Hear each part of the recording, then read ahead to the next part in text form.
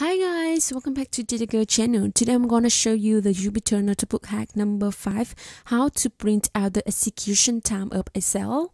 Here I have a list and I look through this list to print out I love apple, mango and so on, and I want to know how much time did it spend to print out this cell. I just need to add percent time and run. It's gonna show us the CPU times and the wall time.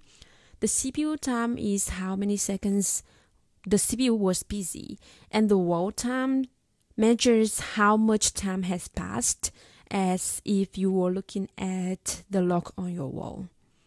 And there's one thing that I want to mention is that if you just add 1%, it's just show you the time of the first line of the cell.